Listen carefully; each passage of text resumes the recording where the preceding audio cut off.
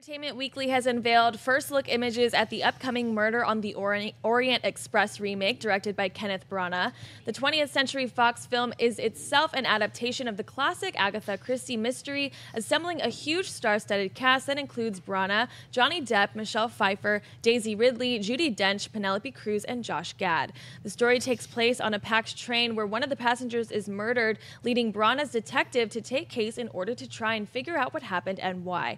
Murder on the Orient Express opens in theaters on November 10th.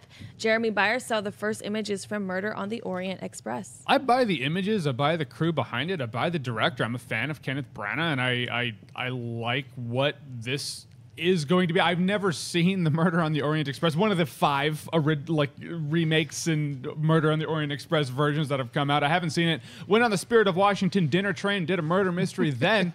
It's no longer around, but I did it. Murder mysteries on trains are a time-honored tradition. There's something really cool about such a, like, it can only be in so many spots, you know, whatever it is right in front of you. I don't even know if that's the premise, but it's called Murder on the Orient Express, so that's what I'm assuming it is. Perry. This is a huge buy for me. I love the look of these images, and this is not these images, but that EW cover photo. That is the first Entertainment Weekly cover photo I've seen in a very long time that had me, oh my God, I need to see this movie. Look at the ensemble. The way that they had that ensemble lined up, you can't look at that group of people and not be completely overwhelmed by the amount of talent in this movie. And they're doing a really cool thing with the promotional campaign for this now. And it started with that EW cover where they're hiding clues in all the promos, and then you can go on their website and if you find the clue and enter it in the right spot, they'll give you information on the characters. And, you know, it's not anything game-changing where you're going to get to see early footage before anyone else or something like that, but it's just a really cool way to get people into the story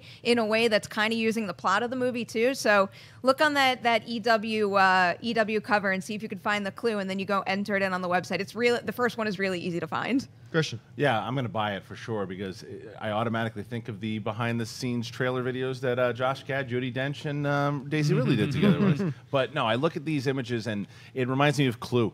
I mean, now whether or not they're going to do it in that vein, I don't know, but it certainly reminds me of it. And Kenneth Branagh, this is right up his alley. And I think that the biggest buy, the reason I'm buying it is because I know he's directing it.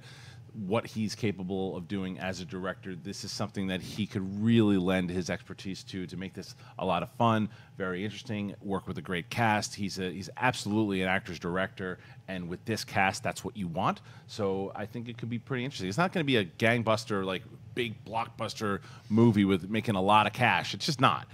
It's going to be a movie that we hope makes a lot of cash, but yeah, I like what I'm seeing. I got to buy this for a couple of reasons, mostly in starting with Kenneth Branagh. I mean, this guy, if you go all the way back to like his Henry VIII stuff and whatever, and then look what he did with Cinderella. I mean, this is coming off of like Maleficent, where we all thought, oh gosh, these live-action Disney things are not a good idea. This thing. And then they give him Cinderella, and he takes an incredible ensemble cast, and he makes that a wonderful, wonderful movie, even if you've never seen the original Cinderella. He did such a great job with that. He made Thor cool. He made Thor incredible. That's why that first Thor movie was one of my favorites for a long time.